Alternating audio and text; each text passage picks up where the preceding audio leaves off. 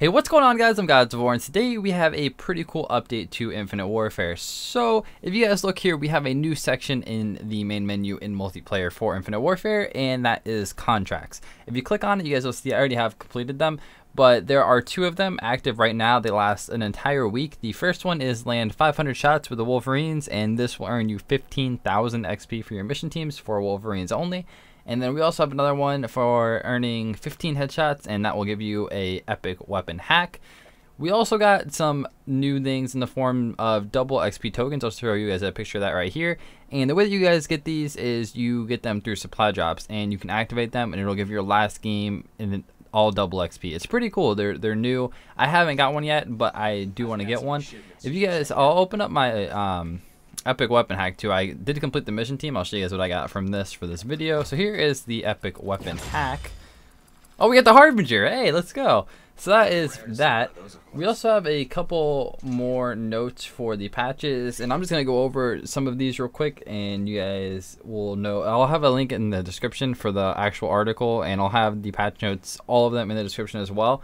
But I'm going to go over some of the ones that I thought were important. We have a change for active camo visibility, which is now slightly more visible. We also have the KBS-Longbow and TF-141 inflict different amounts of damage, which is inconsistent when comparing the weapon damage stats for both weapons. That has been fixed. There's also a fix for kills made with energy weapons and fusion mags not tracking for the extended mags prestige challenge, as well as a fix for an issue when tracking kills for the Blood Anvil Ace mission team. There's also a fix for the time played column in the combat record barracks not displaying the unit of time.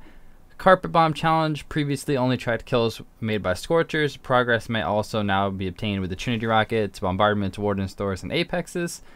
The fix for the countdown timer not appearing while in control of the RC8 and cranked. There were also various map fixes. There's also a fix for an issue where players entering an infected match as a synaptic that don't look like regular infected. That has also been fixed. There was a fix for yellow loading icon appearing in search and destroy when codcasting.